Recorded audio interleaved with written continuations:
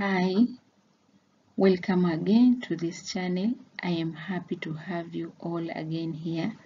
Please keep watching. Today we are going to look at Swahili subjunctives. Karibuni sana. Swahili subjunctive is a polite form for requesting things, giving directives and suggestions. This is done by changing the last vowel A into E. In Swahili, it is said from vowel A to vowel A. Subjunctive can be positive or negative.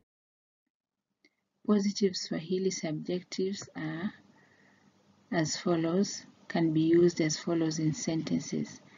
Tafadhali nisaidie means please help me.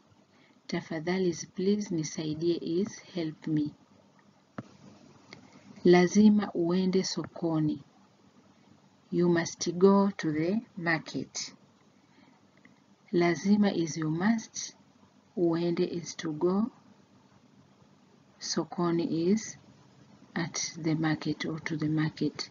Uende is from the word kwenda or to go. Ni bora ujifunze Kiswahili. It is better you learn Swahili. Acha tupige picha yetu ya pamoja. Let us take a picture of us together. So subjectives here are nisaidie, ujifunze, tupige, and the last one is uende.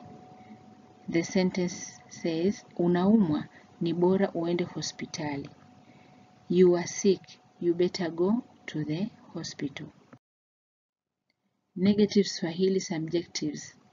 Usitupe takataka, don't litter.